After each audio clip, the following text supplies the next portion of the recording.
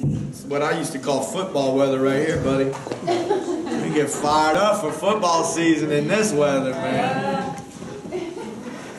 Yes, indeed. All right, but we're not playing football this morning. We're preaching the gospel. Praise God. We're going to be in Psalm 91.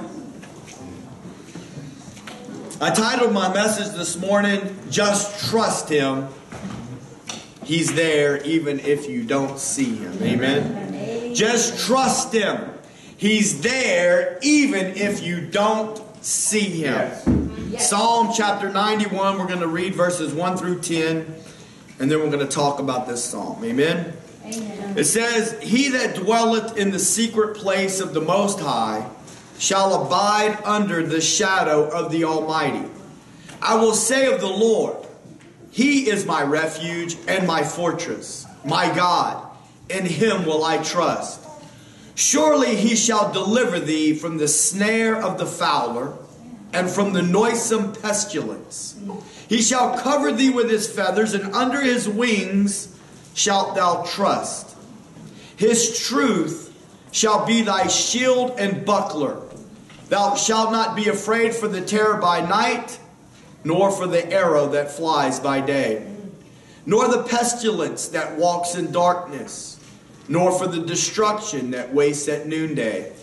1,000 shall fall at thy side, and 10,000 at thy right hand, but it shall not come near thee. Only with thine eyes shalt thou behold and see the reward of the wicked. Because thou hast made the Lord, which is my refuge, even the Most High, thy habitation or living place. There shall no evil befall thee, neither shall any plague come near your dwelling. This psalm is a little bit different than a lot of psalms. Many psalms that we already know were written by King David. He was known as the great psalmist. If you'll remember the story of King David, even as a young boy, a shepherd tending his father's sheep in the field, you know, we believe that is a time when he would have been playing his harp and writing many of the lyrics, or at least singing unto the Lord, that later would be written down as psalms or songs, another way to say it, unto the Lord.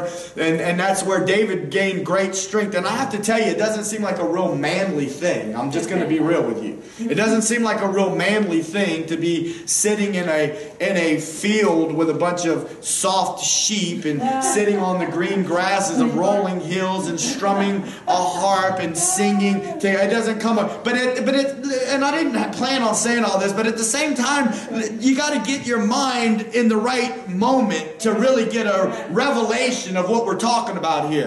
There might have been a soft side to this young man named David, but at the same time as he's strumming, a lion and a bear came to attack the sheep, and this young David slew the lion and the bear, and that prepared him for whenever he faced that great giant Goliath. And I'm here to tell you, he was a warrior.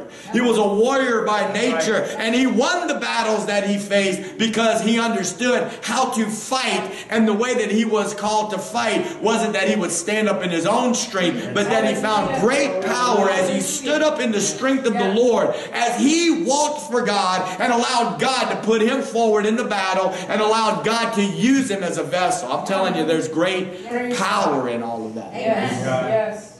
I have found great power.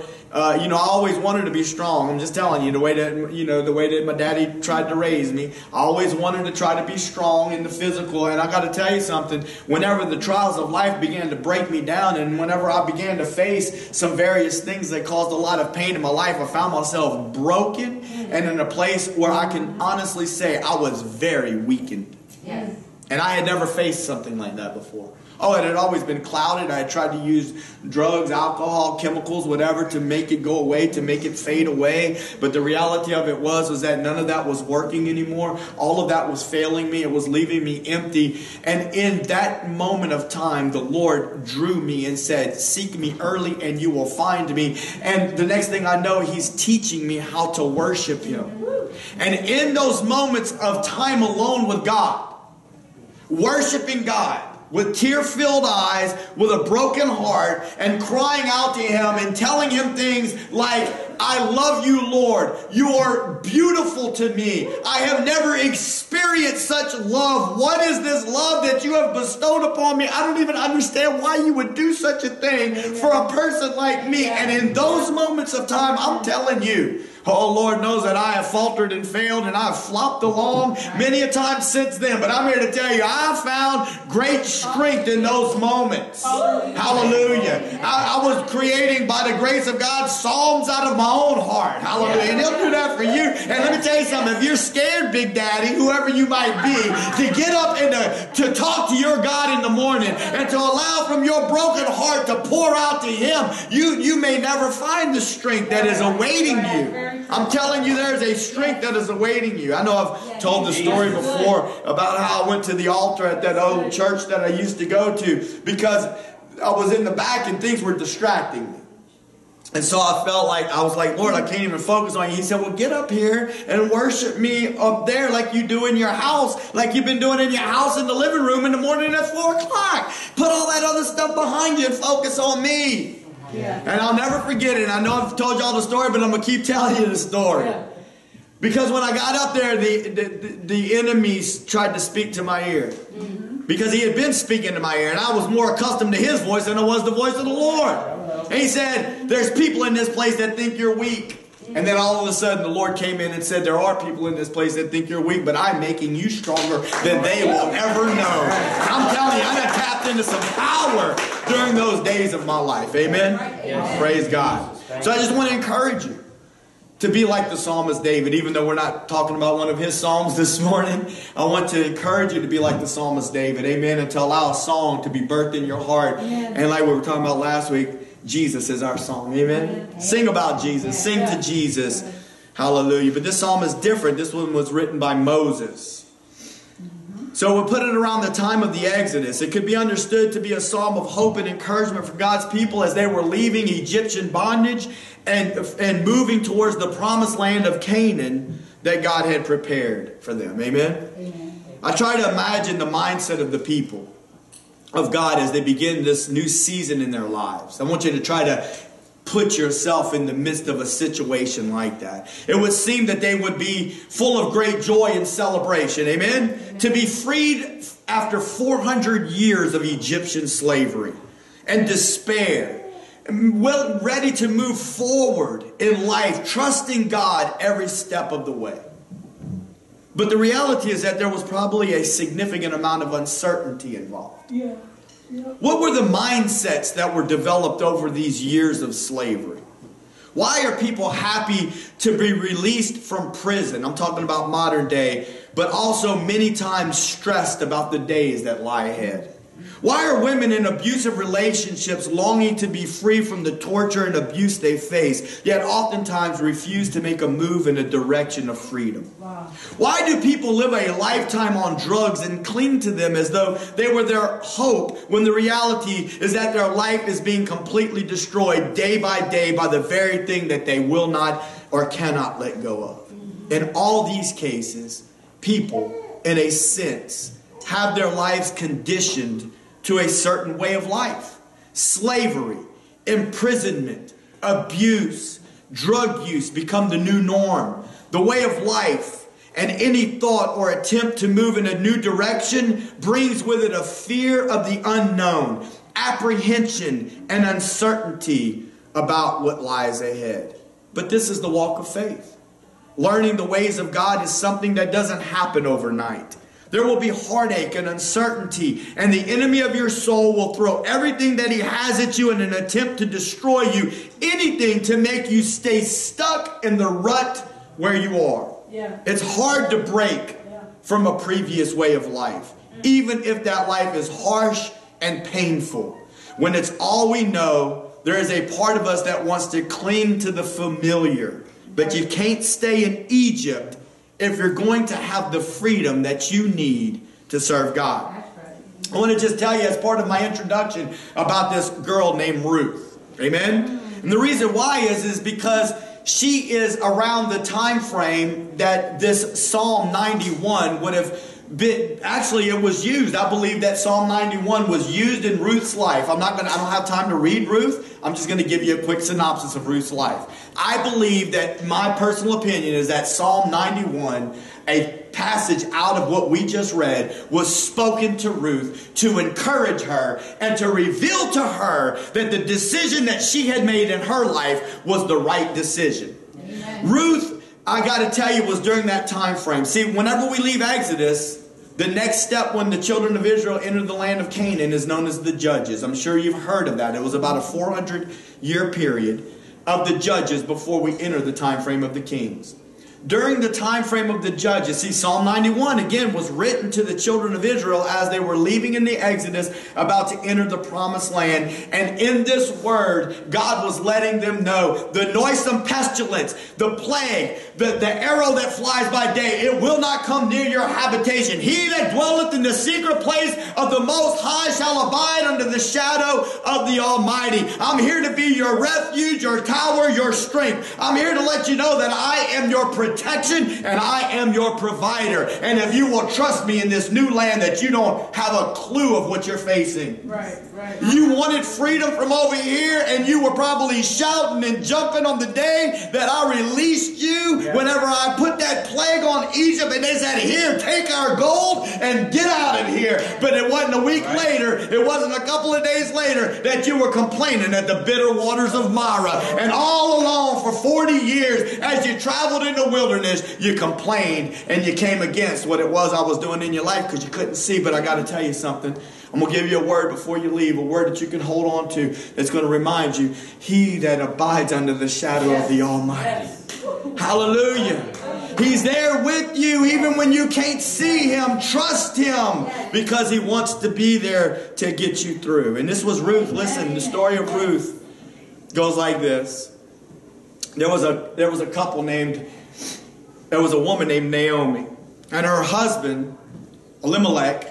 There was a famine in the land of Bethlehem. Okay? Gowdy said this morning, the house of bread. Bethlehem means the house of bread. But there was a famine. There was no bread in Bethlehem. And so Elimelech makes a choice to leave in the journey to a foreign country. You know, sometimes you might face a famine. Sometimes you might face rough times in the midst of your Christianity. But God has not called you to leave the house of bread. Come on, Christian, wherever you are, whether you're watching my video, if God planted you in a place where there's good bread being baked and you're being fed by the Word of God, God has not called you to get up and to uproot yourself and bring yourself to another location where you're going to starve in the midst of a foreign land where the Word of God does not flow the way that it's supposed to. But that's what he did. He made a choice. He got up and he left. And what ended up happening was his two sons married two foreign women. One of them was Ruth. The two boys died. The daddy Elimelech dies. Now it's just Ruth and I don't even remember her name. I didn't even go back and look. Was Orpah. Ruth and Orpah, not Oprah, Orpah. Ruth and Orpah, maybe, well, I ain't going to try to clown Oprah's mama, but, you know, maybe she just got them two letters transposed. But anyway, not Oprah, Orpah. Ruth and Orpah married the two boys. The two boys are dead. Elimelech is dead. Now it's just Naomi, Orpah, and Ruth. I can remember this from a long time ago. Orpah's name means gazelle. She turns and she runs. She runs back to her people. Ruth, though, clung to Naomi. She said, you're not leaving me. Because I don't know. See, you got to understand something. Whenever you grew up in the midst of the world, you didn't really know the ways of God. And Ruth had grown up in the midst of a Moabite country. The name of her country was Moab. And the God that they served was Chemosh. And Chemosh made the way that you worshiped him was you offered your children up in sacrifice to him. Whole different culture, whole different set of morals, completely different than the people of God. And I don't think Ruth really knew the God of Naomi, but she knew one thing. She didn't want what she previously had, and she was about to make a decision to move forward into something completely new. And she said, oh no, I'm going with you, Naomi. I don't know. She said, your people are going to be my people and your God is going to be my God. And I can tell you right now, Ruth didn't even know what she was talking about right there when she said that. And as time would have it, the famine was over. That's why Naomi was going back, but they still didn't have anything. I don't have time to get into all the story, but Naomi told her, Listen, you can go out there and you can glean in the fields. Now the Word of God says this. It says, Ruth happed upon the field of Boaz. The word happed means providence. It's kind of like where we get the word happened. It just happened. But in reality, no, the hand of God made it happen. Right. She ended up in the field of the very person that she needed to end up in. And we don't have time to get into all the implications, but let me just say this. As she's being blessed, as she's out there working in the field, gleaning from the leftovers of the harvest, Boaz comes to her at some point in the story, and he says to her, these are the words I wanted to talk to you about in Psalm 91. This is what it says in Psalm 91. He shall cover thee with his feathers, and under his wings shall you trust. Right now I'm just talking to you about the introduction. I'm trying to talk to you about the fact that you are the people of God and that you're on a journey. I'm trying to talk to you about the fact that you need to trust Him, and even though you can't see Him, He is right there with you all the way. Amen. And that if you will trust Him, He will give you a place to abide under the shadow of His wings. So Boaz, this powerful, rich landowner, and Ruth in his field, and Boaz lets her know what's going on. She doesn't understand why all of these blessings have come upon her. She's got more barley than she knows what to do with. She can't even carry all this barley home. What is going on? And Boaz tells her and says unto her, it has fully been showed me all that you have done unto your mother-in-law since the death of your husband. And how you have left your father and your mother and the land of your nativity.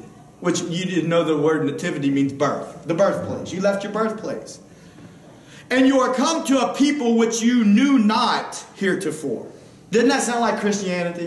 Doesn't that sound like you was born in one place like Adam, and you were born amongst these people, and you were born a sinner, and then one day you heard the good news, hey, there's bread in Bethlehem, and you believed it in your heart, and you said, I got to travel to that place because I got to get fed, because what I've been getting fed isn't really feeding me, it's killing me. And you made a decision to go that way, hallelujah, and it would begin to change your very life. Amen.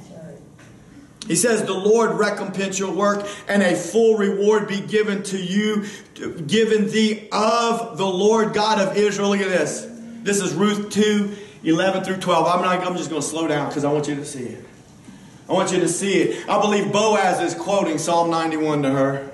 Boaz, in the middle of this time frame of the judges, he has seen God work in his own life. He has seen God make him a powerful landowner. And he remembers the Psalm 91 of his forefathers and how they had to leave during the land of the Exodus. And he says it right here, under whose wings you are come to trust. You might not understand it right now, Ruth. You might not even be able to completely comprehend the God that you have chosen to serve. But I'm here to tell you, this is what happens to those that come under the wings of the God, that this is what happens to those who learn to trust the God of Israel.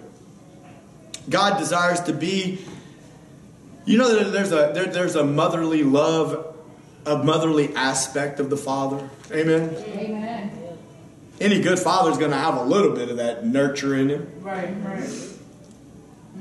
God desires to be like a mother bird that cares for his children. I got scripture to back that up, don't worry. He has a motherly concern for his children that don't know how to care for themselves. He's asking us to trust him and to stay close to him where he can take care of us. But many times we don't want to stay close to the Lord. Instead, we would rather go our own way, even though that way has brought us far from God in the past. Look at Luke chapter 13, verse 34. This is Jesus speaking right here. He says, "O Jerusalem, Jerusalem, you which kill the prophets and stone them that are sent unto you, how often would I have gathered your children together as a hen does gather her brood under her wings? And you would not." You would not come under the protection of God. You would not bring yourself to submit and to surrender to the will and the ways of God. Instead, you refuse to come and you continue to go your own way. Well, Christian, I got to tell you, for you and I both this morning, that we're on a journey. We're leaving Egypt and Moab, which represent the world, and we're learning to live in a new place called Canaan. It's a place that God has prepared for us. It's a place of comfort and hope, because He will be there to take care of us. But it's a place where our faith will be tested, so that we can grow stronger and stronger in the faith. Amen? Are we okay with that? To know that He's going to test our faith. He's going to take care of us. He's going to protect us. He's going to provide a place of refuge for us. But I got to tell you something. If you're going to a church or you're listening to a preacher on TV that's telling you if you're going through things, then you don't have enough faith, I'm here to tell you he's a lying preacher. Because every man or woman of God of any significance has faced trial and tribulation and has had to learn on their own. Amen. That what they want to do is to serve God. Right. Hallelujah. And sometimes it's not easy. Sometimes it's hard, and sometimes it's painful. And sometimes, come on, we want to quit. We want to turn around and we want to go back. But I'm here to tell you that is not the answer. After we have tasted that the Lord is good, to turn our back on the Lord. Lord, help us. Amen. Thank you, Jesus. He wants to make us stronger and stronger in the faith. Why? So that we can be used by God. That's right. Look, go back to Ruth real quick. Ruth gave birth to Obed. Obed fathered Jesse.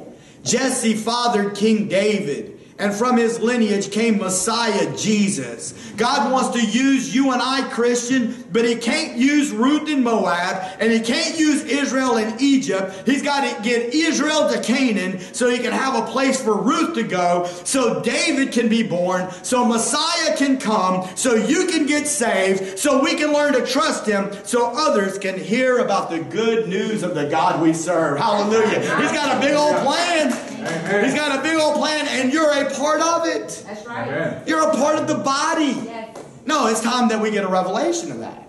Jesus is the head, not the preacher. No, don't put me up there. I don't want to be up there, buddy. Jesus is the head of the church. Yes. You and I are the body. Amen. We're functioning body parts on the earth.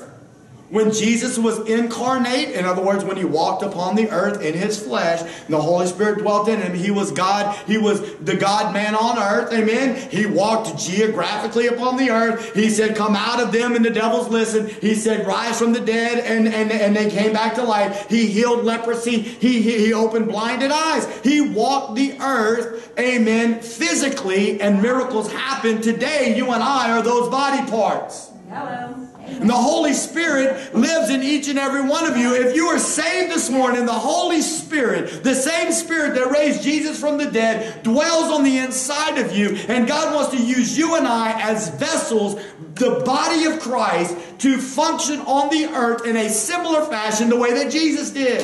He wants you and I to go to the workplace. He wants you and I to go to Walmart and not duck and hide on the aisle from that person that you didn't want to talk to. Come on, Christian. He doesn't want you playing duck and hide. He wants you to just suck it up. Not the way my daddy said, but the way our Father would say. Listen, sometimes ministry requires that we would serve other people. Amen. What, I'm the only one that's got to go through that? As the preacher, I'm the only one that's ever got to serve? No, that's not true. You are all called to serve. That's right. Amen. Brothers and sisters, every last one of you are the body of Christ. Every last one of you got to say, now we might all be at different levels of our walk. And that's okay.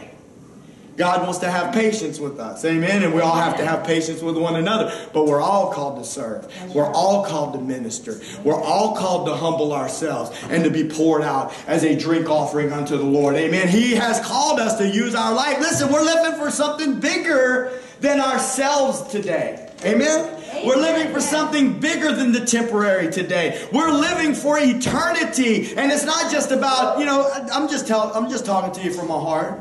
I'm just sharing with you things that I used to think back in the day. Oh man, I'm so glad that my sister got saved and she told me about Jesus. Man, and now I ain't got to go to hell. Okay, that worked for about 15 years. But then after, finally I get out of that little fog, the Lord's like, son, yeah, I saved you so you didn't have to go to hell. Yes, because I want you with me for all eternity. But the devil been trying to hold you in chains of bondage. The devil been trying to keep you in Egypt. The devil been trying to make you go back to Moab so you won't stand up and be used by me as a vessel where I can pour myself out of you and into other people. Hello. See, the first thing the devil wants you to do is not believe the truth so that your soul will be condemned and go to hell. Right. Yep. Right. And in the morning of prayer, one time the Lord said, first he wanted to just send your soul to hell. Then after you heard the gospel and you said yes to me and I came to live on the inside of you, you can't have your soul anymore. And now what he wants to do, hold you in shackles and chains and bondage so that you don't ever do anything for me. Right. So he sews your little lips closed so that you don't feel worthy to speak of me. That's not God's will for your life. It's not God's will for you to stay in Moab or to stay in Egypt and have your lips sewn shut so that you can't speak for the things of God. That's not God's will. Lord, make us servants for you. Let us teach us to live for something bigger than ourselves. That's good preaching right there. You might not hear that down the road. I don't know what you're going to hear down the road. And I don't even have time to worry about what you're going to hear down the road. But I'm here to tell you, if you come to this church, you're going to hear, no, you were called, hallelujah, to be a vessel that the Holy Ghost will live in you and pour out of you and tell others the good news about Him. Hallelujah. About Him. He's worthy to be exalted. Thank you, Jesus. So here we go. Two things, just two, to take with you today as you embark on this new life and journey with God. Number one, a safe place of faith. A safe place of faith. Amen. A secret place. Verse 1 of Psalm 91 says it. It says, he that dwells in the secret place of the Most High shall abide under the shadow of the Almighty. Yes. Yes. I will say of the Lord, He is my refuge and my fortress, my God, in Him will I trust. Yes. You know, when someone dwells in a place, it means that they live there. Yeah. Amen? That's good. And we can see a physical dwelling with our eyes, right? I mean, we can drive down the road, we see physical dwellings on both sides of the road. Some of them are big and nice and monstrous, and we think to ourselves, wow, I bet you it's pretty up in that house. Some of them are a little bit more small and quaint. Nevertheless, they're physical dwellings where people live. But we're not talking about physical dwelling. Right. Yeah, in a sense it is, but it's a spiritual dwelling. The reason I say in a sense, because you literally are dwelling somewhere. You might not be able to see it. You might not be able to drive it, but I'm here to tell you that this morning, if you don't get nothing else out of my message, you need to understand there is a spiritual dwelling place, and you and I can tap into that, and you and I can choose to live in that place, and we got to live in that place by faith and trust, and if daily we will learn to live in that place by faith and trust, grace will flow, the presence of the Holy Spirit will flow, and He will protect us and guide us and lead us, amen, and He will teach us His ways. Amen. Yes. This is a horrible illustration, but I'm going to use it anyway. You ready? Okay. I'm not promoting this. I'm using it as an illustration. Back when I was growing up, there was a game called Dungeons and Dragons. Anybody heard of that? Look, I'm not promoting Dungeons and Dragons. I'm sure there were some people that played this goofy game and they did fine with it. But there were other people that got so knee deep in this game that it created an alternate reality for them. It created an alternate reality for them, and they literally began to live in this place. It was a place of darkness. It was a place of made-up figments of their imagination. It was a place of characters. But they literally began to live their life out in this game called Dungeons and Dragons. They began to believe that they were literally in the game. Horrible illustration, but the point that I want to try to make to you is this, is that when you gave your heart to Jesus Christ, hallelujah, the Holy Spirit took you from this world that you were born into that was sin-stricken, sin-sickened, amen, and He baptized you into the person of Christ, into the Holy One of Israel. He put you in Him, and in God's mind, you died with Him at Calvary. This is Romans chapter 6. You died with Him, you were buried with Him, and even as Jesus was raised from the dead, you too are supposed to, hear me now, you too are supposed to walk in newness of life. You had You had a position change. You had a place change. You were moved from one realm into another realm. You've been translated from the kingdom of darkness into the kingdom of his dear Son. And as you walk upon this earth, you have a new alternate reality. It just is what it is. Right. You might not be able to say, I'm talking about the secret place this morning. I'm talking about dwelling in the secret place of the Most High. How do you get there? You get there by faith. Faith in what? Jesus Christ and him crucified. Why? Because I am the door to the sheep. Because it was my flesh that was ripped. The veil that prevented you from getting in has now been moved out of the way, and you can now enter into my presence. And in this place, hallelujah, there's grace. In this place, the Spirit of God is moving and operating in your life. And he's changing you. Yes. He's changing your mindsets. He's changing your thoughts. He's changing everything on the inside of you as you're surrendering to him. Hallelujah. Each and every day. The kingdom of God is a reality that is present on the earth. The fall of man resulted in sin, and sin drives the presence of God away from man. However, God's plan is to bring his presence back to man closer and closer until one day his literal presence will be on earth with man. Yes. Revelation chapter 21 verses 1 through 3. Isn't that glorious? Yes. I mean, what a glorious thought. We're talking about the secret place of the Most High. See, right now it's a secret place because not everybody can see it. They don't see you carrying your house around with you. Oh, no, that ain't where I live. You don't want to come look at my house on 525 Hill. I still got wood on the windows. That's not where I live. When the world did call, by the way, though. It's coming. It's all coming. Okay, but listen. That's not where you really live. No, I live in another place. You want to come live where I live? You want to come to my neighborhood? Because I live in a whole different place. Most people look at that neighborhood and they don't want to have nothing to do with it. But I got good news for you. That's the place you want to live. Revelation 21, 1 through 3. It says, and I saw a new heaven and a new earth. For the first heaven and the first earth were passed away, and there was no more sea. And I, John, saw the holy city, New Jerusalem, coming down from God out of heaven, prepared as a bride adorned for her husband. And I heard a great voice out of heaven saying, behold, the tabernacle of God is with men. And listen, there's so much theology behind this.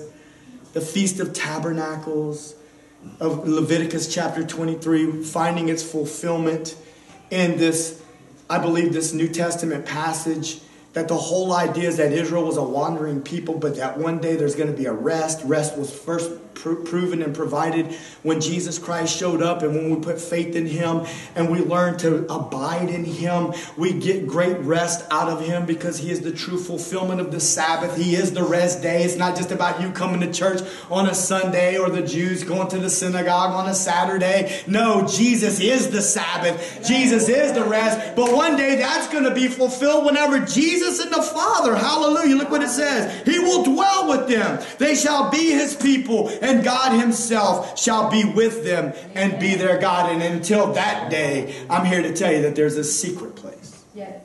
There's a secret place. And he that dwelleth in the secret place of the Most High shall abide under the shadow of the Almighty. And he will protect you. And he will heal you. And he will encourage you. Amen. Amen. He will change you if you will trust him. I talked about it Wednesday night, but God told Moses to build him a place where he could live with his people. Exodus chapter 25, verse 8. It says, let them make me a sanctuary that I may dwell among them. A sanctuary literally means a hallowed or a holy place. The result of what Moses made was a tabernacle or a tent. And beyond that veil was an inner room called the Holy of Holies. And in that room, the presence of God dwelt between the cherubim upon the mercy seat. And once a year, the high priest went back there like we talked about and would sprinkle blood. All a type of Jesus, preparing the way for us back into the presence of God. Through the years, God's presence dwelt with Israel within the Holy of Holies until Jesus became flesh and dwelt on earth. Look at John chapter 1, verse 14. It says the Word was made flesh and tabernacled among us. Because that's what it means in the Greek. He dwelt among us. He tabernacled among us. The presence of God showed up in Jesus' person. We beheld his glory as of the only begotten of the Father, full of grace and truth. Jesus became us so he could dwell amongst us. Right. He brought the presence of God with him to earth. And when he died and paid the penalty of sin, faith creates a transference where our guilt was attributed to him on the cross, and his righteousness was given to us as a gift. And now we become a new sanctuary, where the presence of God dwells in us on earth until the day when he will physically and literally dwell with us on earth. Look at this. 1 Corinthians 3:16. 1 Corinthians 3:16 says this: know you not that you are the temple of God, and that the Spirit of God dwelleth in you? Hallelujah. It's no longer in a tent in the wilderness. It's no longer just in Jesus on earth, but now you have become the light of the world. A city on a hill cannot be hidden. Hallelujah. You don't hide a light under a bushel. The presence of God lives on the inside of you. You are a vessel. You are a traveling tent upon this earth, carrying the very presence of God with you everywhere that you go. Hang in there with me, because I'm just trying to paint you a picture for a place of faith, a secret dwelling place that we can enter into and continue to live in by faith. It's a place where we are one with God, a place where his Spirit is with us as we journey life on this earth. It's a place of faith. You're going to have to believe it, but I don't get it, preacher. I want a formula, man. I want you to tell me what I can do to inherit eternal life. Jesus said this: do the work of the Father, work of faith. That's right. And that's what it requires, the work of faith. Amen. Amen. It's a spiritual realm that you can live in while on this earth. A place where the Spirit of God living in you and will guide you in the direction they would have you to go if you will listen. But in order to listen, you have to be able to hear his voice. That's right. Let me say that again, because I use a lot of words. In order to listen, you're going to have to be able to hear his voice. In order to listen, you're going to have to be able to hear his voice. In order to listen, you're going to have to be able to hear his voice. How do you hear his voice? Who speaks for God? The Holy Spirit. Right. Right. The Holy Spirit speaks for God. You know what language he speaks? He speaks only one language. Yeah. The Holy Spirit speaks only one language, church. He speaks the language of the Word of God. Yeah. This is the language that he speaks. And if you're not fluent in this language, Right. then you're going to have a hard time with the translation. Right. I'm talking about you're living in the midst of a world that's speaking world language, and you're going to have a hard time with this translation. Sometimes it's still I'm not trying to pick on him, but in case you don't try to fall asleep on me, I want to make sure. When Gowdy gets up and talks, sometimes I still have a little bit of trouble understanding him. Not a lot. I've gotten to know him quite well. But I'm just trying to say that there's almost like I'm in the middle of two different languages. Sometimes in our walk with God, when we're not fluent in this language right here, it becomes difficult for us to understand, because everything becomes muddled and foggy because of the communication that we're receiving from the world. But the better that we learn this language, the easier it is for the Holy Spirit to speak to us, and we hear the Word of God speaking to our heart. What I'm trying to tell you is, Christian, ain't no way out of this. Hallelujah. You need to get in this book. You need to do some homework in this book. You need to find you a preacher that you can listen to that'll teach about this book, and you need to grow up in the things of Christ. Yes. Amen? Amen. Thank you, Lord. Yes. Amen. Good God. God did all that to provide you with a secret of safety where you could live on earth, a place where you could live on earth if you choose to live in that place. Under the shadow of the Almighty. Amen. He is our refuge. Listen, one more thing I want to talk to you real quick before we shift gears is a place of refuge. A place of refuge is hope. It's trust. It's shelter from a storm. A stormy sea can be scary, right? Yeah. Have you ever been on a stormy sea? Yeah. I have. But it can be a very scary place. But you can see a cove of protection up ahead. There's a lighthouse that shows the way. And if I can just get there, I know I will be okay. And when I do, I don't ever want to leave that place of safety again. Now, you know, sometimes we forget. Right? Yeah. Sometimes we forget how bad the sea was. Yeah. Boy, that was a long time ago, that storm. I forgot that storm. Boy, I can remember when I was in that storm, though. Ooh, man, I was like, Lord, please just get me to that lighthouse over there. Get me around that other side of them rocks right there. Put me in that cove of safety. Put me in that refuge, that shelter from the storm. And then I get over there and I live there for a while, and how easily I forget. I start finding myself kind of drifting off. Lord, no, don't let me drift off. Hold me tight to you, Lord, is my prayer. Don't let me drift off. The good news is that you don't have to drift off. Amen? You don't have to leave that place of safety. You can choose to live by faith in the secret place of safety if you want. Or you can go back outside under the radiation of that harsh sun. I was thinking about that. To abide under the shadow of the Almighty. A shadow provides safety from the rays of the sun. Right. I mean, it's one thing to get out there and get a little vitamin D, but if you stuck out there and you can't get no shadow of safety, it's going to start to blister your skin. It's going to start to tear you up. It's going to start to bring destruction to your life. But hallelujah, He provides a place of safety and a shadow from the radiation of the sun. Or be tossed on the waves of an angry sea. That violent ocean, but the choice is ours. We don't have to leave the safety and the refuge of God. Amen? Amen. Point number 2. This one isn't as long. Deliverance. Surely He shall deliver thee from the snare of the fowler. You know, I've preached this multiple times actually, but I've told this story that I used to... A fowler was a person that caught birds. Okay, that was what he did for a living. He caught birds. And I remember being a kid, and I thought about bringing something today, and I forgot to do it, but I used to get a box. I remember me telling you that story. I used to get a box, and I would prop a stick up under it, and I'd tie a string to the bottom of the stick, and I'd try to put some bait over there to get the bird to walk up under the box, and then I'd yank the stick. And I never really got that good at it, but I learned as time went by. I finally caught one pigeon in the park one day, but just to see if it was all just about saying, I had a friend in Lafayette, that dude just straight up run up on a rabbit and snatch it up by the neck. That dude was he was a beast. But anyway, I couldn't even catch a bird with a box. But I realized through the course of time that sometimes I put too much bait outside, and by the time the pigeon made it to the hole and he was all fat and he couldn't even fly nowhere, he's like, I won't go up under there. And then one time I got smart enough and, you know, basically I caught the pigeon and I let the thing go. I just wanted to see if the box thing would work. That's just a type for you to understand what a fowler was. He had some kind of trap system where he would bait it and he would catch birds.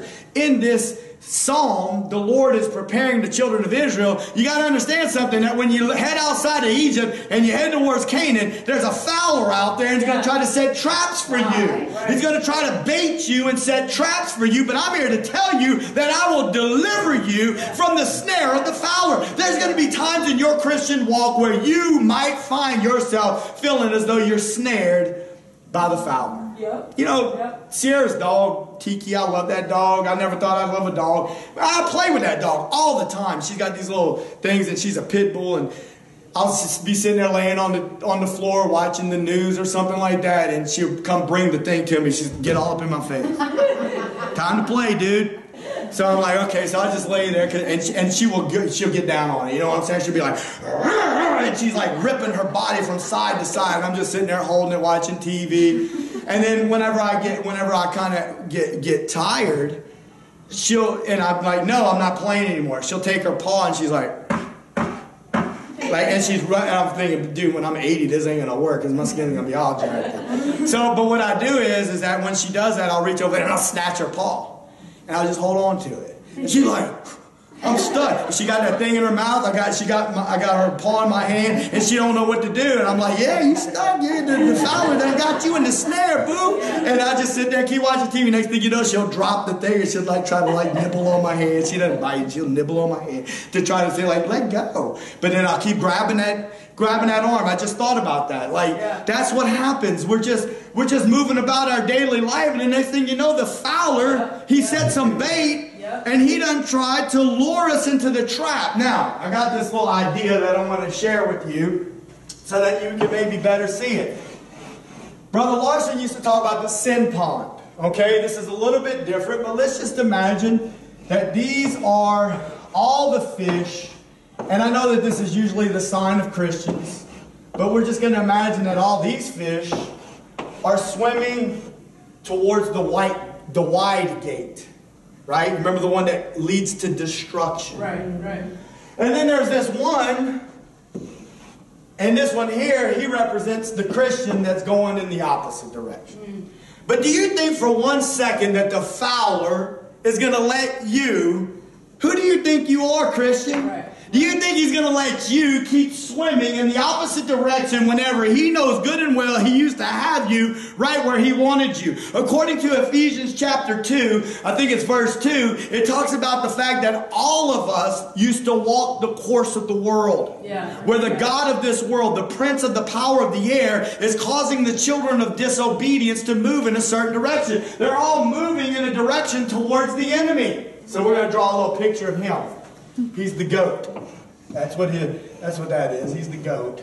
But the goat has, I'm not going to, that's just him right there. But the goat has a fishing pole. Right? And he's an angler. And he's got some kind of bait down here. I don't know what that bait is. What is your bait? Right. What is your bait? What is it that he can throw right here and you're like, oh man, and I don't know nothing about fishing, I really don't, but I've done watched some people on TV before. And they'll throw that bait over there, and then what they'll do is they'll kind of tug it back. So that bait's coming right back across here, and he's like, I think I might come back this way. Let me come back this way because that bait looks good, it looks tasty, and it smells good. I want some more of that, right? And I don't know what your bait is. Right, right. But nevertheless, whatever that bait might be, I'm telling you right now, that's the snare of the fowler. He's trying to pull you back in the wrong direction. He's trying to get you to step outside of God's will. And whenever you step outside of God's will, you're no longer dwelling and abiding under the shadow of the Almighty. You're removing yourself from the protection and the grace of God. You know, Brother Larson used to say he'll keep changing bait. Yes. He got a tackle box. Let's draw him a tackle box. He got a tackle box of bait. And he'll just keep on changing it out until he finds the right one. You're like, oh, that one don't work no more. Oh, you lying devil. You ain't going to get me to open that can of dip and stick that junk in my lip no more. Hallelujah. I got victory over that one. Smoking? Dude, no way. Did I smoke? You better believe it. I don't want nothing to do with that. I'm not picking on people that smoke. I'm just telling you. I don't want none of that. Don't want to be addicted to nicotine. Don't want to be desiring to drink. Don't want to smoke no weed no more. Don't want to do none of that stuff. Yeah.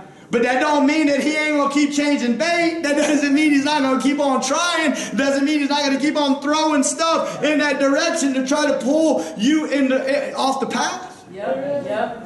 Lord, help us. Yes. Lord, help us. He sits back on the bank and he attempts to lure one fish to change directions and move back towards him. And he doesn't care about all the others right now because they're already going in the wrong direction. Right.